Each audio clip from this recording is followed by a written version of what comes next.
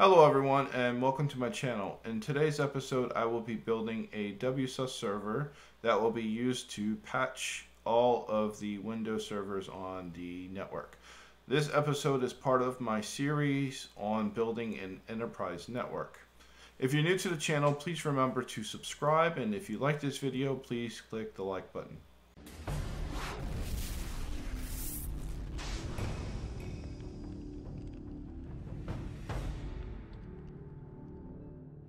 What we're going to do first is deploy our WSUS server off of our template. We're going to call this HQWSUS WSUS, which stands for Windows Server Update Service, or Update Services. Click Next. Click Next. I am actually going to customize the operating system and power it on once it's done. We're going to click our template that we created, and we're going to call this HQWSUS. Click Next and Finish. So I am going to speed up the footage and come back once this is complete.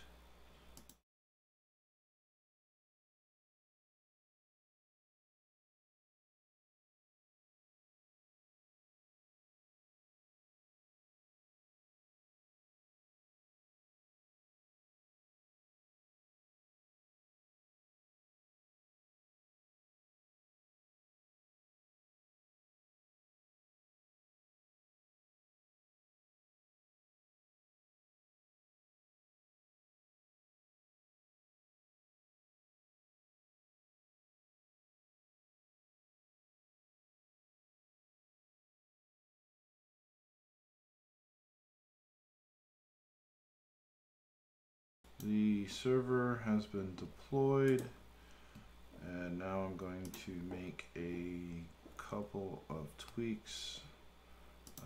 This is going to need at least 4 processors. I'm going to set this to, do this to 8. And then I'm going to add in a disk for the updates. I'm going to set this at 100 gigs initially, and then set this to then provision.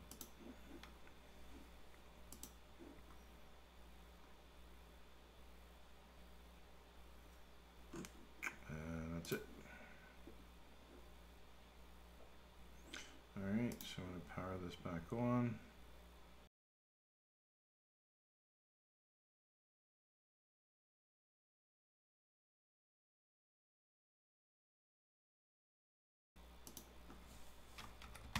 So I'm going to set this to 5181,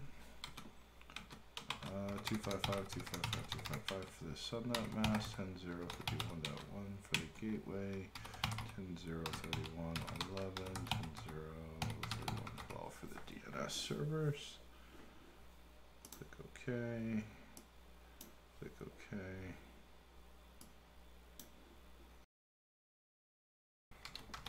Let's do a DP update.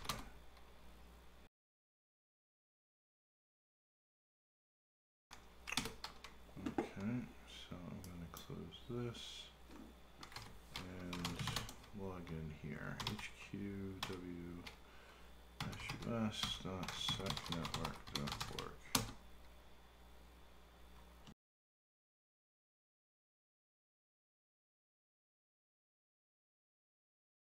Okay, so we have our server. Let's configure the disks. The disk I added. I'm going to bring it online. We're going to initialize the disk, and then I'm going to do a simple volume, full space, drive E, and get rid of the label, and finish. Alright.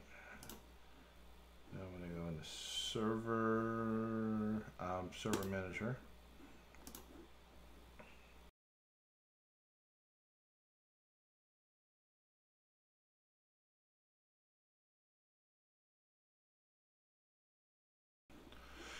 Alright, so I'm going to add in a role,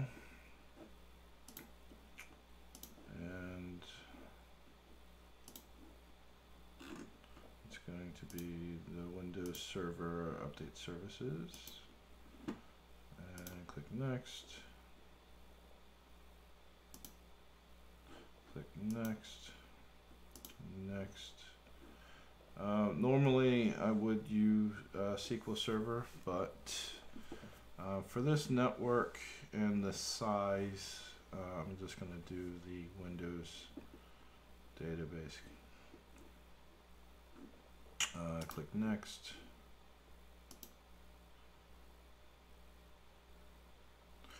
So what I'm going to do is open up the E drive, and I'm just going to call this updates. But there is a step, updates, and just cut that into here. So there is a step that I need to complete before I can complete the step. Actually, I'm going to put it up here. So this is going to be HQ WSUS patch management. Alright, this is not going to be a universal rule. So this is going to be from the server VLAN. Let's create a new address, hqwsus.sec network.org 10.0.51.81. Destination is going to be to the WAN. And for now, this will be web browsing.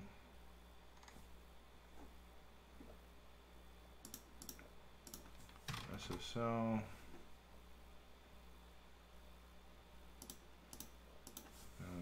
MS updates, I believe. That's it for now. We'll do the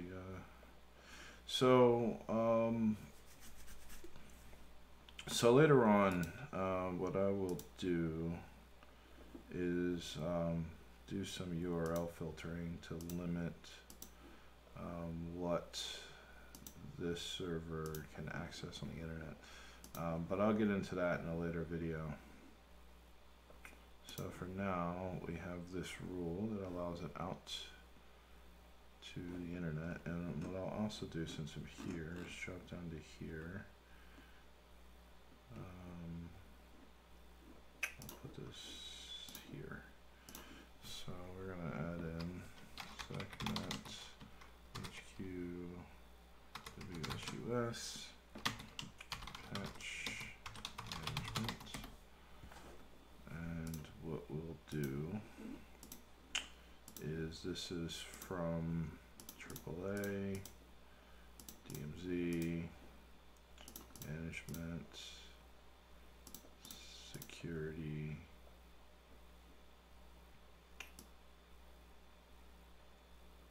server, and user. We'll be able to get to the server. And sorry, this needs to be HQ, the entire HQ network, and then they will be getting to the server. Actually, I gotta remove it from here. Get out of there. So SECNET serve will be our WSUS server. Application will be Actually, I'm not sure. Let me do some.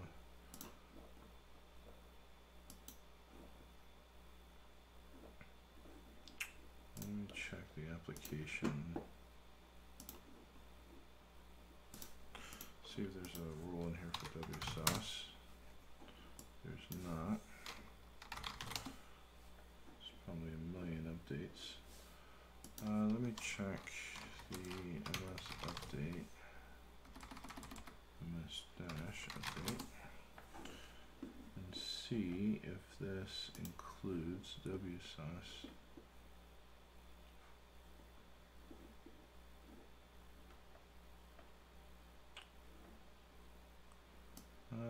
Looks like it might just, well, looks like it might. So let's do this.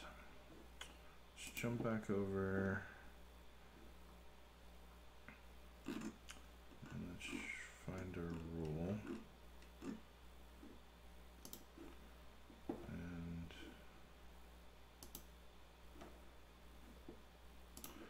I will do MS updates and web browsing. No need for SSL because I'm not doing SSL yet. Let's commit that. And I will be back once the commit is complete.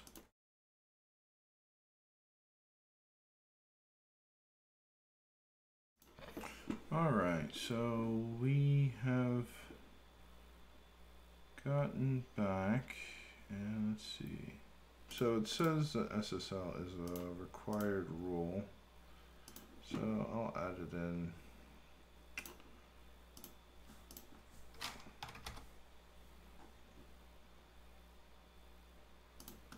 And that'll make that go away.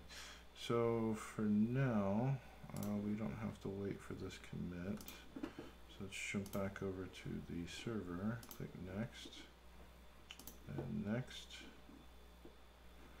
Let me go through this real quick. I don't think there's going to be anything else I need to add.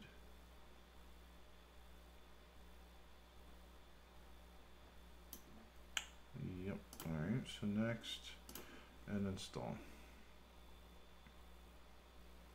And I shall return once this is complete.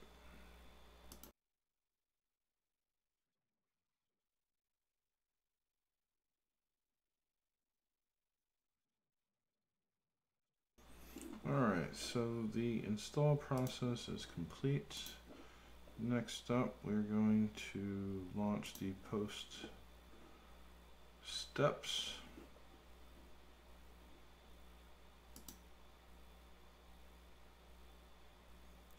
The post deployment configuration. So I'm trying to keep an eye on the CPU because WSUS can be a CPU killer for sure. And what I might do is rearrange how I have the sockets and, yeah, so right there. Sockets and virtual CPUs assigned to this VM. Since on the hypervisor, we aren't using, well, we are now, but we weren't using very much CPU. But it looks like this system is. Alright. Let's make sure this is still.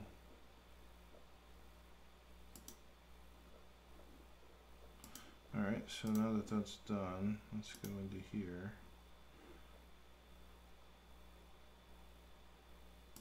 Let's close that. Okay, so now we're going to step through the configuration. I'm not going to join the improvement program. We're going to get our updates straight from Microsoft. We're not going to use a proxy, and we're going to start the connection.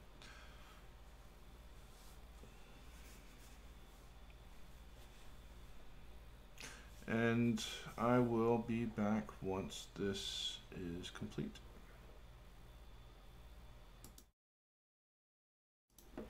Actually, I want to take a look at the firewall and make sure that nothing that is required is being blocked. So we're going to create a filter on serve 81 to WAN, and we're going to change 90 to 81.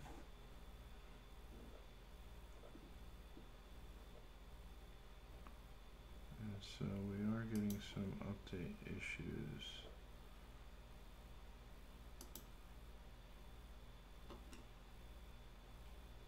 So this is hitting the wrong rule. It's hitting the activation rule, and it shouldn't be. Alright, I'm going to let this go and keep checking on it periodically.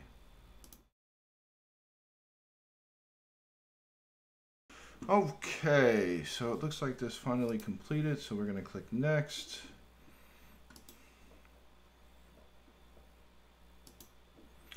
Okay. We want English, and that's it. So next. And I'm going to go through this. At some point I might play around with rights management, so I'll add that.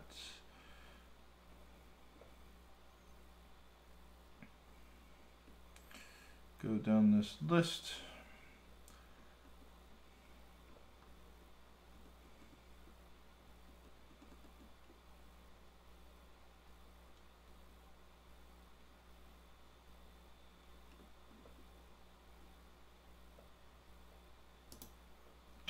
Add this.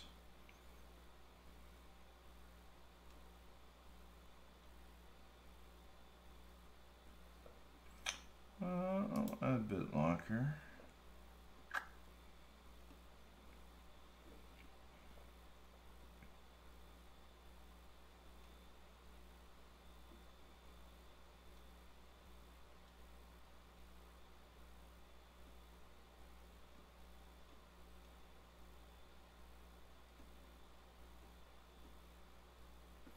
I'll add the 365 client, 19 and 16. I'm not quite sure what version I'm going to run yet. No Skype. Silverlight will add. At some point I will probably run SQL. So let's add in 14 to 16 and that. And then the management, which will probably run the latest management.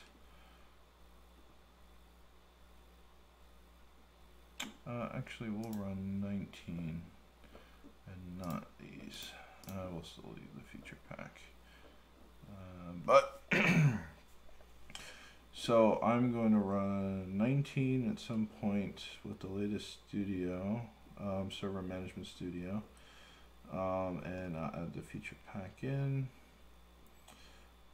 I might deploy SCCM in the future, but we'll leave that alone for now.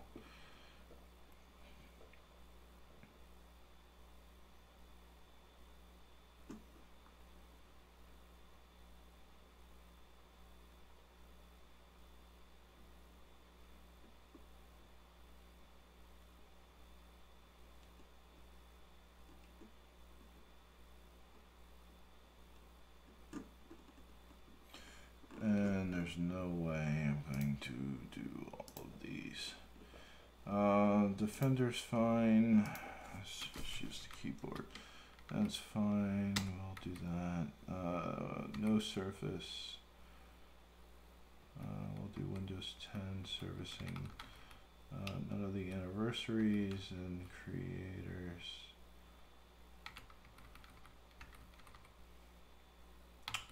the LTSB.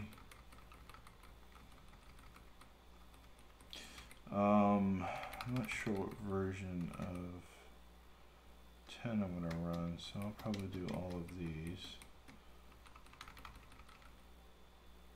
And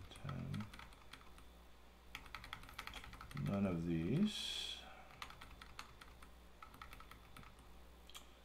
And the environment only consists of 19, so we'll add 19.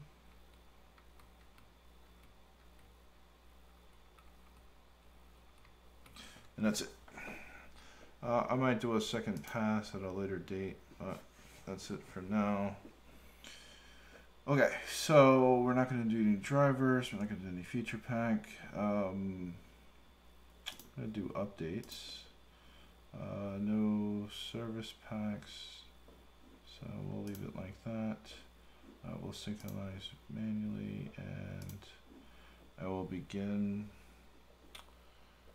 Actually, I will click next. I'm going to finish that on the next page. Alright, so let's expand this down. Let's go to options, and let me do some poking around here. So that's fine.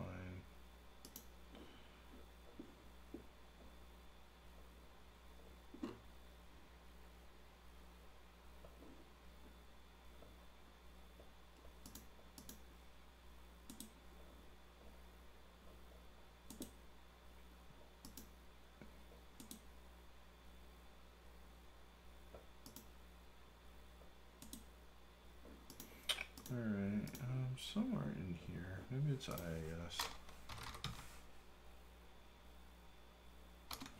Take a look here. You get to specify the ports.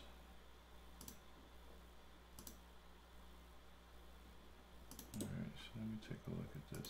So it definitely looks like, yep, it's going to be on the non-standard ports. So we're looking for 53, 8530, I think is what that says. 8530. So I'm just going to put that in a notepad. Oh, maybe not.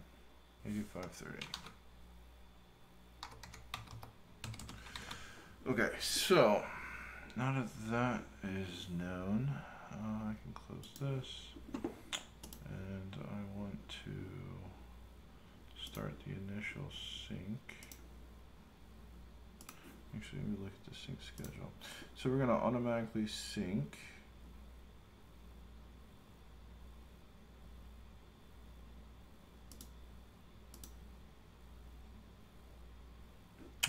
Cancel that. Let me go ahead and kick off the synchronization now.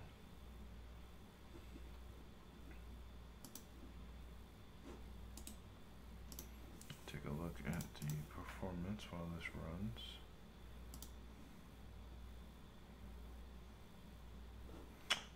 And I do want to take another look.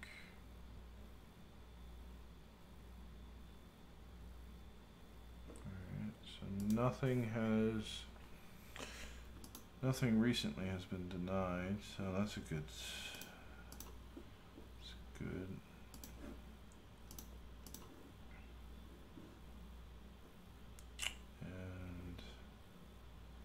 CPU looks fine right now, at least.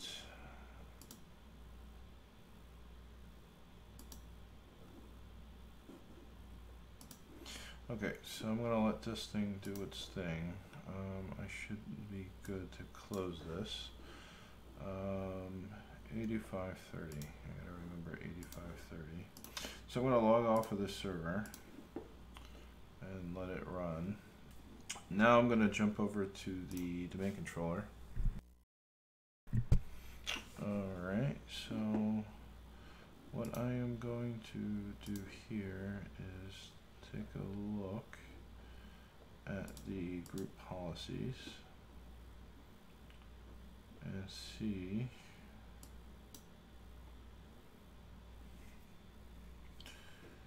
So I might put this in the mandatory policy. Let me just edit this.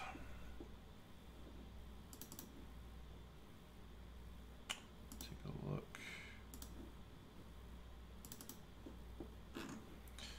So we're going to go down to Windows Updates.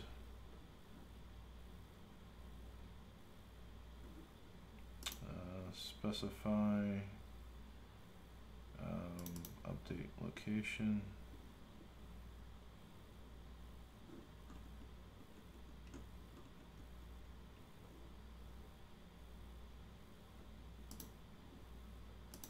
And then it's going to be HTTP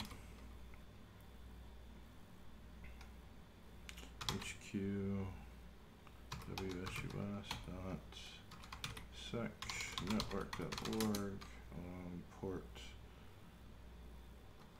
8530, and that goes in both places. Apply,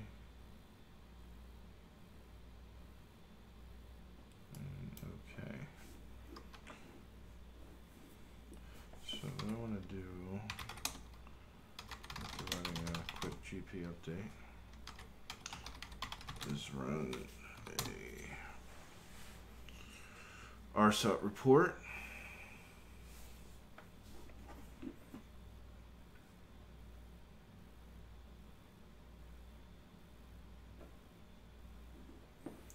And I want to take a look at the same policies and see if there were any policies that have been defined. So right now the only policy that's defined is in the mandatory policy. So let me close out of that. So what I'm going to do,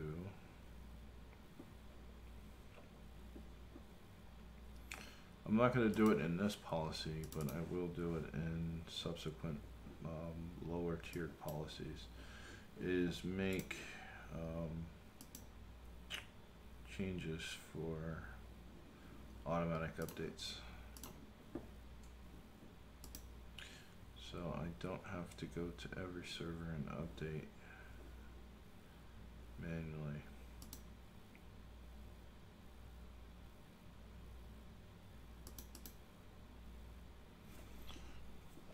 So, but at least for now, all the servers can start to check in, and we can start to hopefully see some patches go through. So we're done on this server.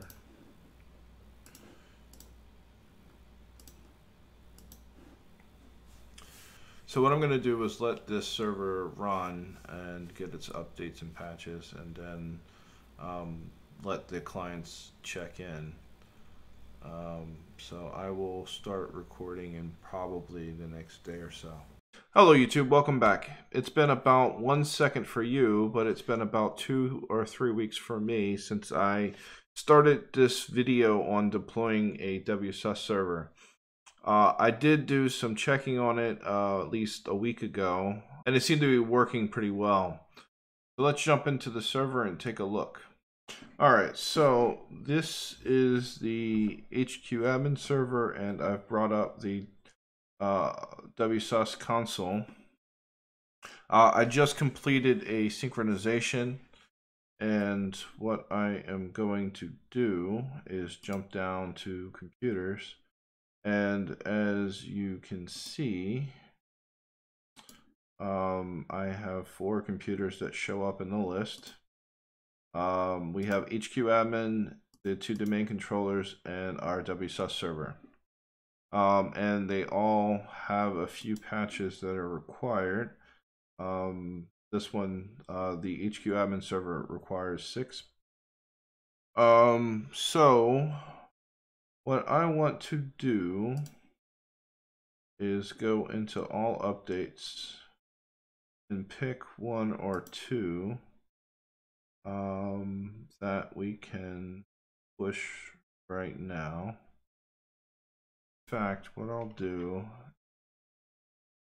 select all and approve these.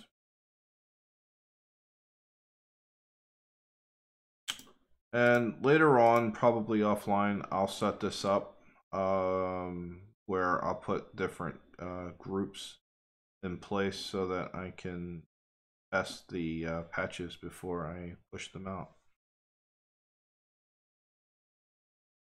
But as you can see, we applied these patches. They're downloading right now.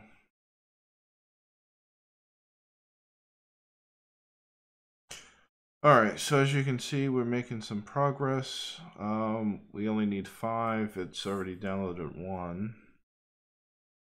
I'm going to keep refreshing this. All right, so what I'm going to do is I'm just going to jump to when this is finished. So the patches have come down successfully. So what I'm going to do is try and force the server to check in, pull down patches. So we're going to check for updates. Okay, so as we can see, the patches that I pushed are coming down and are successfully installing. So I will let this complete.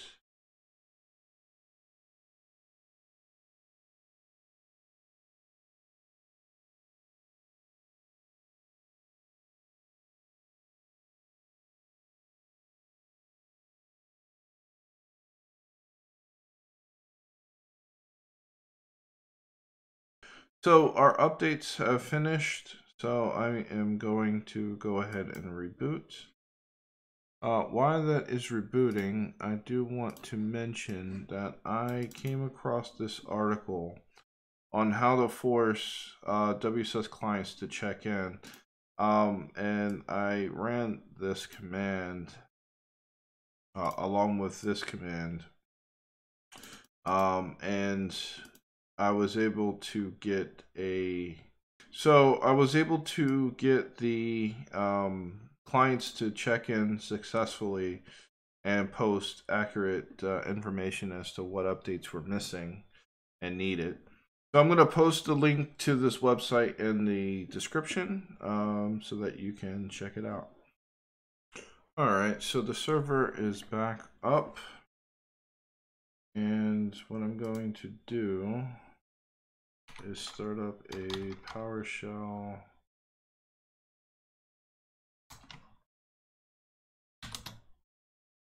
Start up PowerShell as a admin. And I'm going to run the command real quick. It might take a few minutes, so I'm going to let that run. All right, so that command is complete. So I'm going to run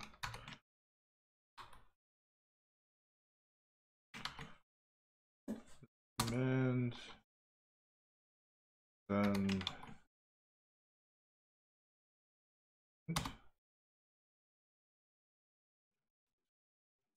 so I'm going to run these commands, and what should happen is the client should check back in with the WSUS server. And what I want to know is how many patches the client still is reporting. So it's reporting 9 patches missing. Of course, I don't. So at some point I will be installing the Microsoft Report Viewer. So what I want to do is show a change that I made on the Microsoft Activation Firewall rule. So the issue before with this rule was other servers on the network would be hitting the SSL and the web browsing security rules because there was nothing else preventing this from going out. There was nothing preventing web traffic from filtering out illegitimate traffic. So what I did was I created a URL category called Windows Activation, and that is an object over here, and within this object I specified all the domains that are authorized through this rule. So that way nothing except for legitimate product activation will be allowed to go through this rule. I will probably be doing the same thing for the patch management rule, creating a URL category for it. And I'm going to make that change offline and make sure that the WSUS server doesn't have unfeathered internet access, but is limited to what it only what it needs, nothing more. So this is going to be the end of today's video on deploying a WSUS server. And again, this video is a part of my series on building an enterprise network. So if you enjoyed this content, please subscribe. And if you liked the video, please do hit the like button and help us beat the YouTube algorithm. If you have any questions or comments, please do leave them in the comment section below, and I will get back to you.